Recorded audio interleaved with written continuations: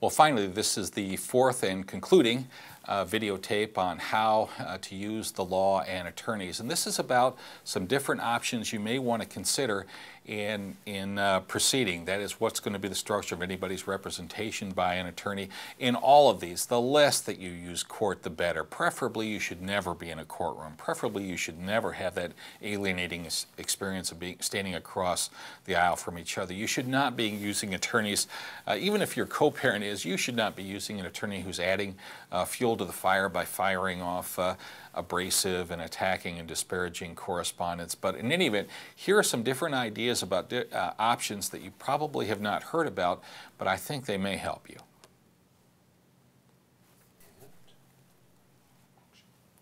One option is the traditional view of each of you being represented by an attorney, but remember to use attorneys that are going to be interested in your true best interest. That is, in giving your children a wonderful world to live their one and only childhood, keeping your costs down. I think there's absolutely nothing wrong, and take a look at the sample attorney retainer agreements that we have attached to our memo about this. Keep in mind, you have the right to say, I'm only paying for this number of hours of work, and I'm only paying for these items of work by an attorney. I'm not interested in court. I'm not interested in attacking my co-parent and so forth. So each of you can use a traditional attorney and in this traditional setting, but make sure that you unbundle. And the term is unbundling. That is, I don't want you doing everything that comes to mind because you wake up and you decide, hey, I got to go do something aggressive in Charlie's case, so I'm going to go file something. You're in charge of this. You have the right. In the law, it's called determining the objectives of the representation. And it's your right to say, these are the objectives. I want to move our family peacefully to a better place. I want to preserve the chances of reconciliation if that's possible. And even if we're not interested today, I don't want to do any damage to any future wish we might have about that. We want to return responsibility for decision making to the parents. We want to protect our kids, and we want just technical assistance on what are the forms that we need to file and so forth. So that is one option. Use a traditional 2 attorneys, 1 for each parent, but make sure these are attorneys who, by their personal inclinations and professional standards and ethics, and by your retainer agreement with them, are confining their work to those things that will be constructive and helpful to you and your family. Another option that you can use is mediation. Mediation is a process where the people make their own decisions and they're using an independent person, an impartial person, the mediator, to sit as a sort of a guardian of the process, or somebody who moves the discussion along. You can do this whether or not you have attorneys. You can do this with your attorneys there if you do have attorneys, or your attorneys can remain in their offices and you can come to an agreement, or you can come to a tentative agreement and that you take back to your attorneys.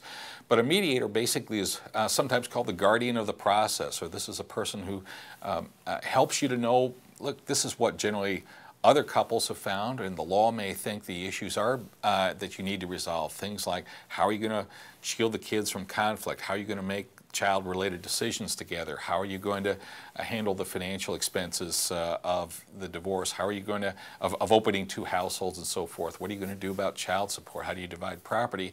So the mediator can bring these areas to your attention, and then you get to make your own decisions about those things.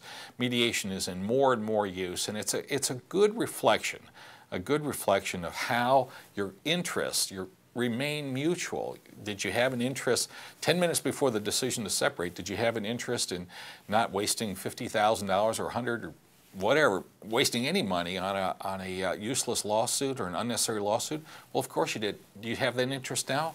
Absolutely you have that interest, because you have all the financial expenses of this separation.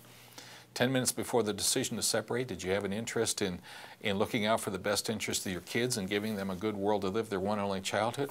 Well, that goes double now, because there's now this slice, there's this scratch, there's this wound in their world, and you need to work doubly hard to make sure that they have a good childhood. Did you have an interest in making sure that your relationship as co-parents is as healthy as possible? Well, it goes double now, because now you're going to be making decisions under separate households, and you may need to actually improve the communication, the child-related communication between you. So all the major interests that you had before, you still have now, and mediation can be an excellent resource for executing on that ability to remember those mutual interests and to come to good decisions in service of those.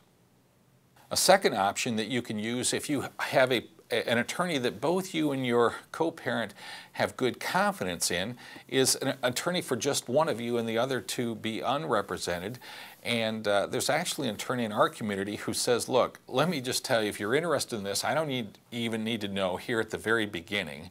Let me just, which one of you wants me to represent you and which one of you might go without an attorney. Let me tell you what my opinion is about one reasonable way to resolve this. And I'm not taking either side. Let me just tell you what the law is. Let me tell you what the courts might do if they got their hands on this, and I hope you won't go to court. This good attorney would be telling you. And let me tell you, if each of you wants to be kind of generous with the other, then here's some deviations that you might come up with. So you can get an opinion from an attorney without either of you saying at that moment which of you might be represented by that attorney. Just have that attorney give an opinion about the particular how the jurisdiction's law looks at particular items, and then you can decide if you want to use that attorney. You can also decide in whose name that attorney will make an appearance. There are more and more people realizing that that the issues in divorces are 90% personal and only about 10% legal. And if we can limit the attorney's work to those things, they might be better off, and this might be another way by which to do that. Another option that you can use is to use a mediator, and without your having attorneys. You certainly can use a mediator if you're using a traditional approach and you both have attorneys, but you can use a mediator while you are not being represented, and what you can agree to do with your mediator and with each other is that if a legal issue comes up, the mediator will retain a lawyer. It could be a lawyer that both of you agree on, but the mediator actually is the person that is hired by the attorney. You would be paying for the attorney's time, and the attorney would be giving an opinion just on the specific legal issue or legal issues that you present to that attorney. This can keep the attorney's fees down, and it can also ensure that there's independence. The attorney, in other words, doesn't need to know who you are. The attorney is not representing one person over the other. We have a local attorney by the name of Spence Walton, who's a brilliant guy. He's a former president of our state bar association, and he does he's made this statement: I can predict, he says, I can predict within 5% of how our judges are going to decide any financial issue in a case. That includes child support, division of property, division of debt, division of companies, stock, and so forth, even in closely held corporations. Well, if that's really true, that an attorney can say, I can do this within 5%, why are we getting into $50,000 and $100,000 and $500,000 divorces arguing over these things? Let's go to somebody and get an opinion. And of course, this attorney just gives an opinion about what the courts will do, and that can be one piece of data that you can use. You're not confined by that. You may choose to be more generous, okay? Some of the best divorces I see, people continue to be generous with each other for the sake of the kids and the relationships and their joint wish that the family move forward, even if it's as a family under two households.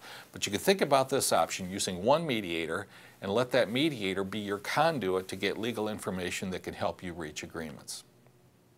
And believe it or not, another option that you have is to use no attorneys. Almost every state has forms on its state court websites that show what the pleadings are that you need to file. If you do not have a large estate, or even if you have a large estate, by that I mean a large amount of property, whether it's physical property or savings and retirement accounts, even if you do have those things, you can still work out, in most cases, these issues by yourself. We have more and more people representing themselves, and sometimes that's for reason of finances. People just don't have the money to hire attorneys. But also there are cases where people just say, you know what, we have more trust, that we love our kids, and that we can act as responsible, cooperative adults without too much professional assistance and without attorneys coming in. I'm an attorney. I'm not attacking attorneys. I do believe that there are attorneys in every community who try to do a good job and try to avoid sort of the adversarial instincts that we were taught about in law school, and that maybe we had even as part of our reason for wanting to go to law school. We tend to be kind of a competitive lot, and I want you to be careful about that, because your family doesn't need that, probably. Your family doesn't need mom and dad in competition or more conflict. The personal conflict that you've already had has maybe brought you to this point, but you don't want to add legal conflict to it. But in every jurisdiction in which I have spoken, whether it's on mediation or on our websites or on our plans and ideas about an overall cooperative system of family law, the judges and the lawyers are all reporting there are more and more people representing themselves. Again, sometimes for reasons of finance, sometimes for reason that they just think we can do better on ourselves. You know, the best doctor is not going to be one who says, you know, the more I operate on you, the healthier you're going to be. The best doctor is going to be one that says, look, what can I do to educate you about, as mine is always trying to tell me, about a little more weight loss, a little more exercise, a little less stress, and in our lives. And the more that we take responsibility for our own medical health, the better off we are. The same thing here. The more that you can take responsibility, if you feel that you can do it, that your circumstances are safe enough, and that you're and that there's enough fairness and enough goodwill in your circumstances, if you want to try representing yourselves, there's nothing to say that you can't succeed at that.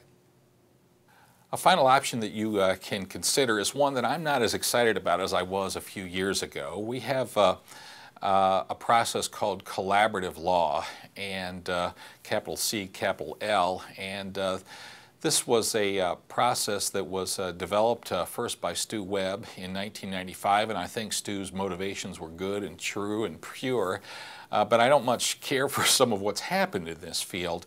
Basically, what collaborative law says is that we will have a no-court proceeding. We'll have, in the case of a divorce, this will be a no-court divorce. And the two attorneys and the two clients sign a four-way agreement. All four of them signed it, said, we're just not going to go to court. If the parents do go to court, if anybody files anything, the two attorneys must withdraw and can never represent the people again. That's the basics of the agreement, those two things, that with these two attorneys, there will be no court proceedings. And second, if anybody does file anything, these two attorneys must withdraw, and we'll have to go find other attorneys.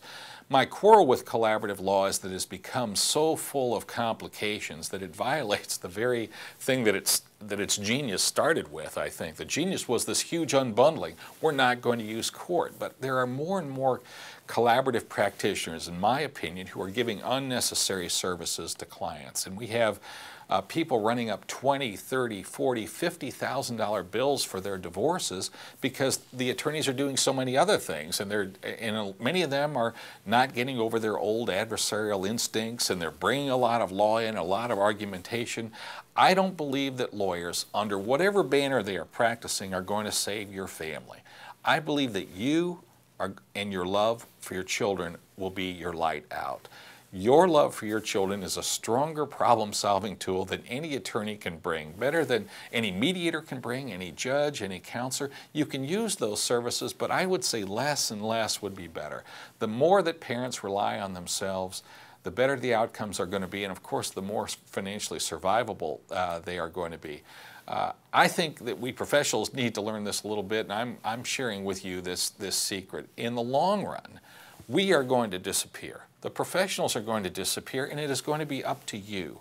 It's going to be up to you, and thankfully it's going to be up to you to love your children enough to give them that good world to live their one and only childhood, to notice their losses from the family's difficulties. And if it is a divorce, notice there are huge losses that already come from that. Even if divorces are done perfectly, even if they are done perfectly, the problems for the kids include always being separated from one parent, separated from mom whenever they're reunited with dad, then separated from dad every time they're reunited with mom, feeling they were somehow responsible for this, that if they'd been better kids, and then wondering what else in their lives can go wrong.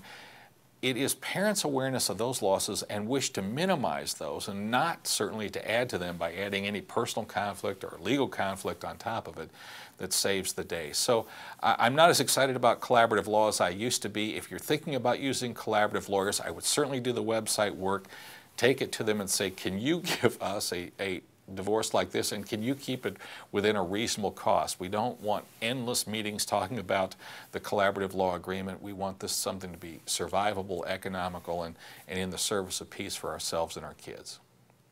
Well, this four-part video is our best attempt at giving you some guidance on how you want to use the law and lawyers. Be careful consumers, be wise consumers. It's unlikely that the $200,000 divorce is better than the $2,000 divorce. It's unlikely that the more that that you're involved in adversarial proceedings, the better off the family is going to be. It's almost guaranteed to be true in the opposite, that the more that there is legal conflict added on top of personal conflict, that there are going to be difficulties. There are lawyers in almost every community who I think are trying to make things better, and I hope that if you choose to use an attorney, you'll be very, very careful about using the website work, taking your commitments to that attorney, having a discussion about saying, this is what will be good for the family. Can you help us do this? If you can't, that's fine. I'm going to use somebody else. We need the public to lead the way, to help lead the way to better outcomes for families. And I hope you can be part of that, both for the sake of our society, but mostly today for the sake of your children, your family, and yourself. I wish you the very best.